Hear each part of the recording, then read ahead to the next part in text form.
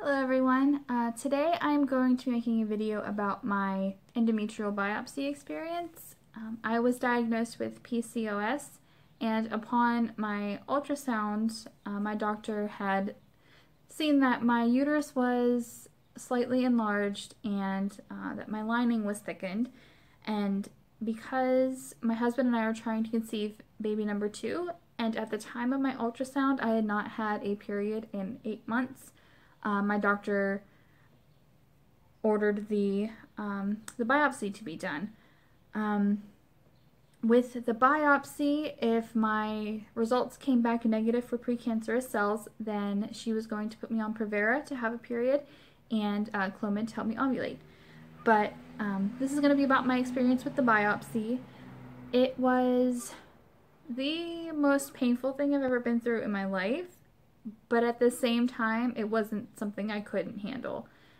I do have a very high pain tolerance, but it was quite painful, and it was more uncomfortable than anything. So I'll go ahead and just start from the beginning, from the time I went in there. They had advised me the day before. They told me to take an ibuprofen an hour before the procedure, which I forgot to do. I took it like 20 minutes before, which wasn't enough time at all. But ibuprofen really doesn't work for me anyway, so I don't really think it would have done much of anything. But the procedure itself, got in the gown. The doctor was going over everything that was going to be happening. She had a nurse in there with her, and they were also going to be taking a camera. I forget the technical name for it, like a histoscopy or histo something, where they take a camera and they also take pictures and to get a better idea of what was going on inside my uterus. So they wanted to do that first. I laid up on the table. The doctor had one of the Q-tips.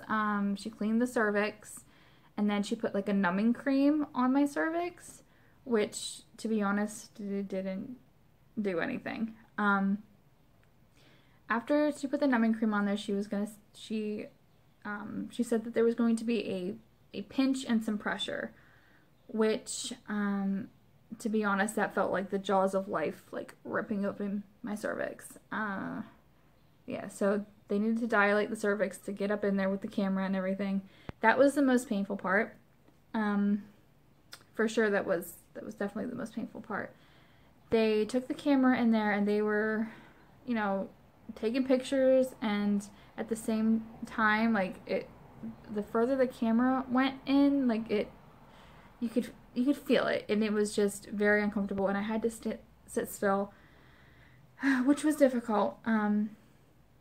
After they were done, that was about 5 minutes of them taking pictures and everything.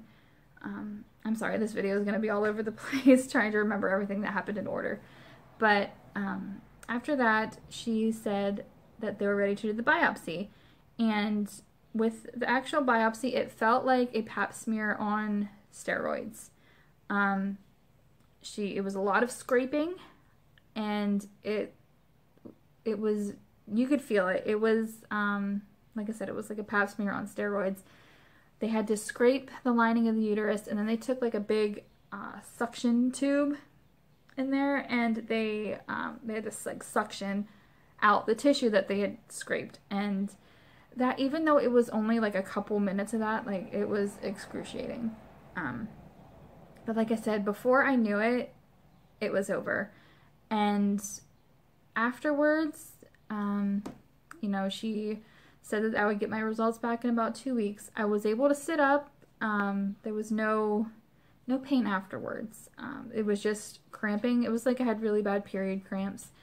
And they give you a pad because, she said that I would be leaking the saline fluid for a while, and she said that there could be spotting or bleeding up to a couple of days afterwards, which, that really wasn't an issue, but for me it was about 2 weeks of spotting.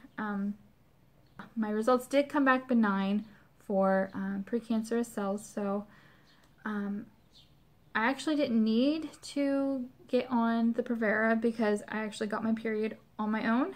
And so I called my doctor's office, spoke to a nurse, and they prescribed me Clomid, which I am on day 4 of Clomid today. So hopefully it works for us, but I'll keep making these videos and posting updates, and I might do a video about the side effects from the Clomid.